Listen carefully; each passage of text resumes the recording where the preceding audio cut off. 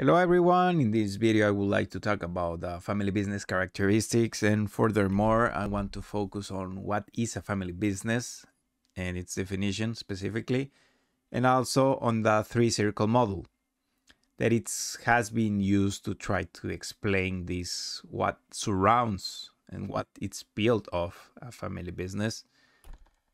There are plenty of tons of academic definitions. Therefore, if you're searching here on the internet to further explain or listen to some other opinions of the family business, this definition might be probably a little bit more complex to be built. That's why there are plenty of authors that are trying to explain exactly what it is. I will start just by reading this one, that it's a family business is any business in which several family members assume management or active responsibility as owners. But here we are now talking about ownership, so I will go further in detail in next parts of the video. One has a family business if you work with someone from your family in a business belonging to the two or belong to them someday. So in case of the father or mother, that they are the two of them working together, or the father and son, father and daughter, or the mother and daughter, or even the cousin with the other cousin or an aunt. Now I'm just trying to say like this complexity that they can be different ways of how to describe a family business. And the essence of a family business is that blood is shared, in the case of the families, and work and ownership as well of the company. So furthermore, this three-circle model is the one that it's mainly common taught in this topic of family business, because it involves the family, the business, and the ownership. But, and I will go in detail, there will be intersections of family that might be owners, or just family working in business and not being owners, or in the case of that they might be in the three areas. So the family, it is just a group of people, but it's made of the family members, but they don't have any property, or they are not participating in the company. Usually these family members, they are working aside, they don't have to, or not are really into the business itself. They are just family. The family in ownership, there could be, if it's a well-structured and organized family business where they already have their set of shares, then there could be also family members that decide not to work, but probably just invest their money so that the business can keep running. We have only the ownership itself. They are not members of the family itself, but they just have some part of the property, of the equity of the business.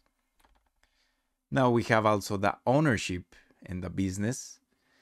And here also we are not talking about family members, that they are not part of that group, but they are only just shareholders, but they are also working to run the company. We have the people that it's only focused in the area of the business, that in this case they are the employees. Most of the cases that they just working in the business. They can have different type of managements, and here they do not necessarily have the shares of the company, or they are not even also part of the family. We have the business and family, who are those that do not necessarily have part of the property, of the ownership of the business. They don't have stocks, they don't have shares, but they are already working. But usually sometimes we can also see that in family business, family that is currently working, sometimes it's expected, especially if it's a father and daughter or father and son, it's somehow expected that in the future the business will go to the hands in the succession plan, in a proper succession plan for the second generation. And we also have the ownership business and family, that are they are running the business, they are the owners, and they are actually the family. So being in one of these parts of the different three circle model will vary according to the types of persons that are really working on the business, or they are just a side of the business. So having these types of differences between that persons that can be either in one set of another makes family business so different from one to another. There is another really structured way to say all the family business are like this, or all the families tend to be like this. Of course, there are certain patterns that might be repeated among the family business, or what is a family business, but in the essence of the business itself and from the core values of a family, that is what it will transmit the family itself to the business. So that could be also one of in talking into the characteristics and the advantages of a family business. Sometimes that as the first generation started and they kept building the business, and as time go on, the business have built this certain part of trust in their communities, regions, or the parts where they operate. So that is one of the main advantages, that customers tend to see this as a business where they can trust if they already know that it's a good family, that it's really customer oriented, that they are really taking care of the business itself, and also having this part of relationship, because family business have this special feature, we could say, that in comparison to more already structured business with customers don't have this connection with the family, they don't know directly the owner, or they don't feel that they can just go to the store and talk directly with the owner. Sometimes family business does give this a certain part of core advantage that traditional or more corporate business, although yes, they can have the management team, but giving it that trust of a certain family, and that could be also core advantages. And of course, there's the part of that there are corporations that they are still managed by the family, or they have certain amount of shares, but the family itself might not be really involved. And it could be surprisingly that there are plenty and hundreds of family business, thousands of family business, and it's around 90% in each country. And this percentage may vary to different regions, but nearly the 90% of the businesses are mainly family business. That's why it has become a really also important focus to talk about and to further develop, so that family business can keep running and being developed over time, since they are also an important factor of any country's economy. Now I want to mention briefly one of the frequently asked questions that come up from family business, and what are the disadvantages of family businesses, and why do family-owned businesses fail?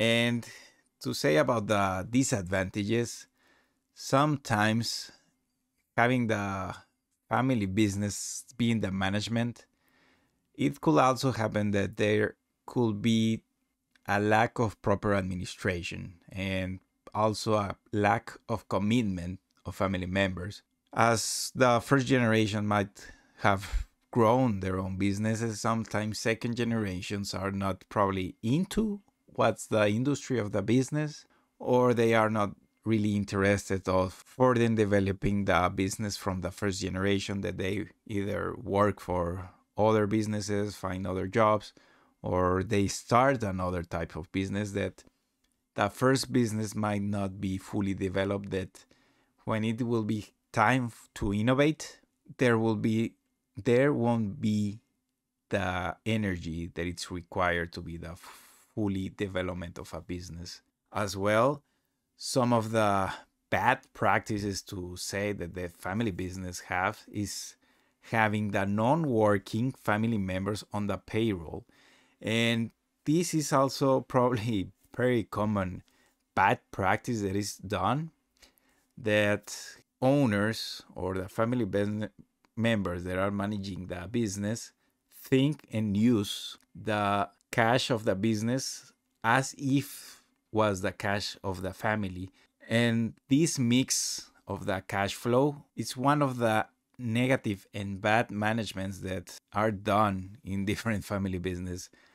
That's why when probably there's that time to pay for the suppliers, or even to have it inside the payroll, to have some non-working family business, is one of the bad or the worst practices that family business can do. Because if someone is not really adding value to the businesses, then it's taken out.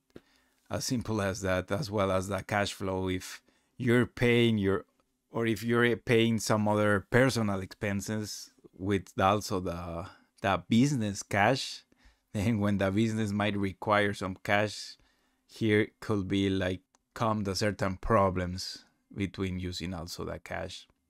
Trying to avoid this type of practices is the first step that business owners should start doing, so that they can really start having a healthy management in the family business. What it will be better, or it's recommended, is if the family member is working, to have a salary according to an average of what's the market paying for that type of role. And to see and seek ways, if the person is not really convinced or fully accepts the payment, then the business should start looking for new ventures, for new spin-offs, for that the business can keep growing, and then therefore that family member can be paid as he wished. But otherwise, if he has a higher payment that the normal salary of that job position has, then it also could be considered as one of the bad practices inside family business. And why do family-owned businesses fail? Well, the 70% in average, and also this could be also considered worldwide, they fail to do that transition from the first generation to the second generation. This according to the 2012 Harvard Business School study. What could be some of the reasons? The family feud among members, family problems, even the divorce. If the parents or the founders were starting the business as a married couple, and then with time they have a divorce, this could also affect directly to the business. The business could fail in the future. One of the hardest parts of being a family business probably could be the emotions. And as there might be recommendations and plenty of books that say, if family to family, the emotions to the family, but separated from business. Well, I don't know if that's really a good recommendations.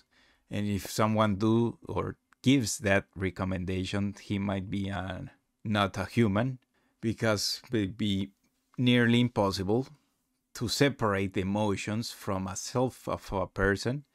And especially if it's a family business, then dealing with the emotions at every time of the day, there could be a mix, because the conversations of family business, they don't go only on business times. They don't start at 9 and they stop at 5 p.m. Family business conversations, they might start at the breakfast, they might continue at lunch, and they could end up in dinner or after dinner. And that's also probably another of the characteristics of family business, that since family can meet in, if they're living together, or if they are having a party, a family party, or have an event, they can keep up the discussions even in the events that they might have, or they can discuss new ideas. Or so emotions are highly involved, and they are nearly impossible to be separated, especially in family business.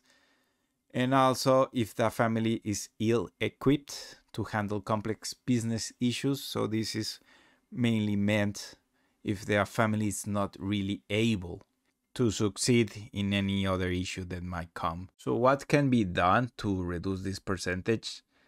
And This needs and it requires the involvement and the will of the second generation. So otherwise, if the second generation doesn't have the will or the desire to keep up what the first generation have done, then it will be nearly impossible there to keep up what it has been built. One of the main challenges for the second generation, and of course, it's not only the ideas that might be idea conflicts between the two generations, but applying those ideas and succeeding is the challenge that they will have to succeed in order to keep up. But as mentioned, if the second generation must want to do this change, must want to accept that challenge that it's coming, otherwise dealing with emotions or family feuds or not having the capacity to solve any problem that in the future might come. It doesn't matter if the second generation doesn't have that will. So this is the first part, or one of the key parts, so that the second generation wants to follow and to keep up what the first generation has built. What another recommendation can be done to the second generation is to focus on the innovation and creativity, because it's usual that the second generations have higher levels of growth, and that they can do from the first generation, they can do better for the business itself, but they will require a lot of innovation and creativity to find the solutions and to find the ways that they can further succeed on their own projects and also on the family business projects. If you want to read more about family business, you can visit my website at barrazacarlos.com. I will leave some links down in the descriptions that are focused on the family business areas. And if you have some questions and comments, don't hesitate to write down. Thanks for watching.